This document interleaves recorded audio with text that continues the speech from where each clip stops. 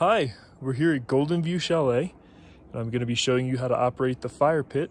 It's out on the back deck. So the first thing you'll want to do is take that cover off. You can just set it aside while you're using it. And you'll also want to take the cover off of the propane tank. And then you'll turn this knob all the way to the left, as I've already done.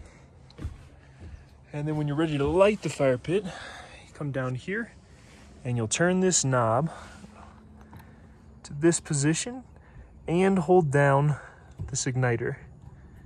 It's a little tricky to do with one hand. There you go. And then you'll want to keep this depressed for about 3 seconds or so, just to let that fire actually light. And then once it has been that long, you can let go of that knob and turn it even more. You'll get a little more fire.